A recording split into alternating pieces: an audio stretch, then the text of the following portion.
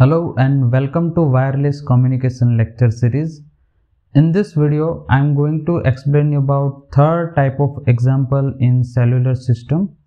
So here, cellular system has 32 cells and each cell has 1.6 kilometer radius.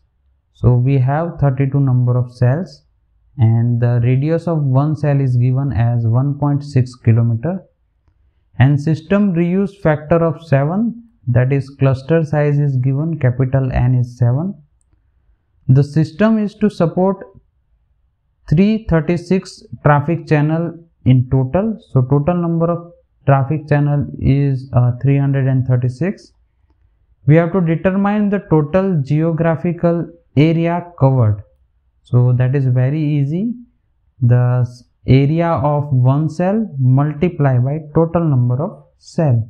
So we have to find out first area of one cell and then we will answer this question, total geographical area covered.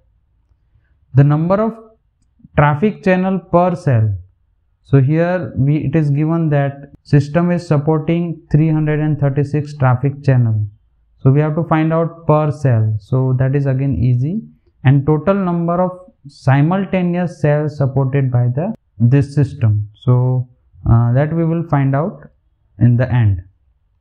So let's start with first information given is that n is equal to 7, radius is 1.6 kilometer given.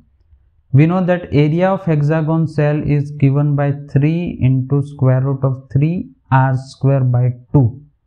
This r is the radius of cell. So we can write 3 by 2 is 1.5. So 1.5 r square into square root of 3. Put r is equal to 1.6 and if you will solve, you will have the 6.6510 kilometer square area of hexagonal cell. So this is for one cell. Now in our system we have total 32 number of cells. So for that, total geographical area covered equal to area of one cell multiplied by number of cell.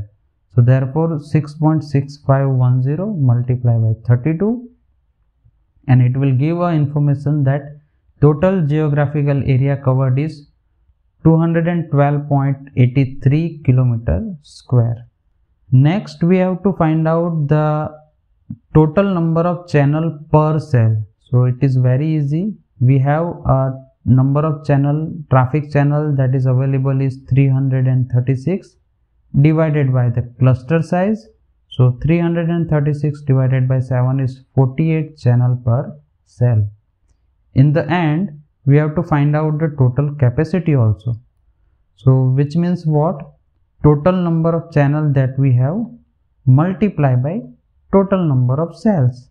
So in a one cell we have 48 channel and we have such a 32 number of cells. So 48 multiplied by 32.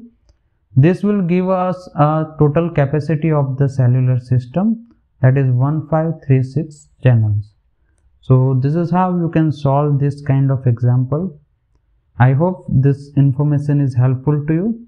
Please give your feedback in the comment and don't forget to subscribe this channel. Thank you so much for watching this video.